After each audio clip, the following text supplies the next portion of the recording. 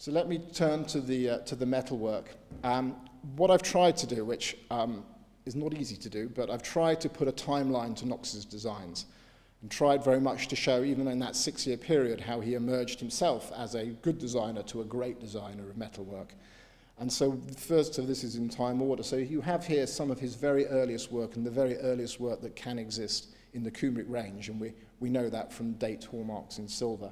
And you get these relatively, well, quite complicated but simple buckles in this very first period of the range. No enamels.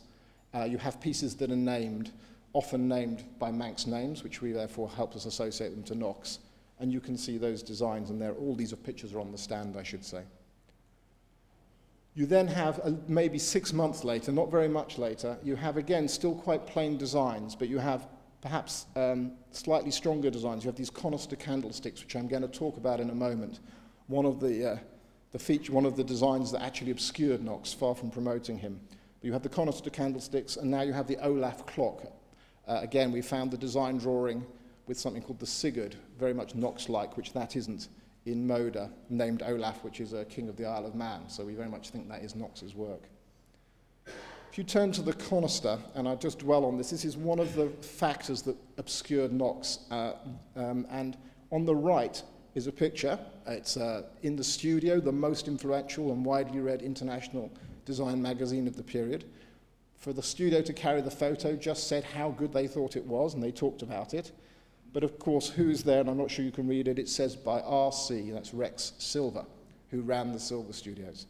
And that helped obscure Knox for perhaps 100 years, quite frankly. I think now we have no doubts it's by Knox.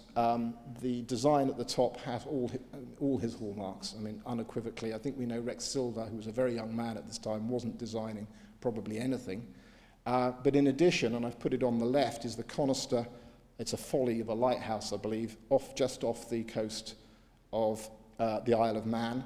And of course, the conister candlesticks are unlikely to be named by someone other than from the Isle of Man who's heard of it.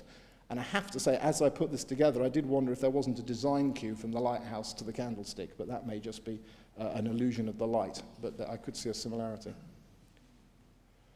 Moving on, you then have Knox's period really from 1900 all the way through, and this is of course what he's most famous for. He's really seen as the British Art Nouveau designer, the man who introduced Celtic Art Nouveau into Britain, or made it really what it was, and had his own unique take on Art Nouveau. And there's no doubting that. These are two, I mean, just stunning examples of his work and the different sorts of Celtic knots he introduced. This is, we know the date of this, of course, because it's a coronation spoon. And this is a Kumric inkwell, probably designed around 1902. And it's, I was going to use the word mad, but it's this kind of fantasy of enamels and silver. Absolutely beautiful.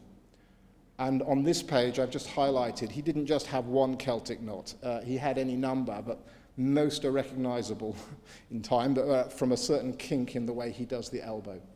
But I've highlighted here, I would say, that design, which is off the cigar box in the stand, that's probably the least like Knox. It might be Knox, it might be an adaptation, but that's the most literal if it is his, he ever got. And unlike the Glasgow school, or Iona, Alexander Ritchie, a designer from Iona, who very much embraced the Celtic theme, they were very literal in the way they did their knots, very much harking back in time to those Gaelic knots. And he was influenced, I think, by Art Nouveau, and he did a different form.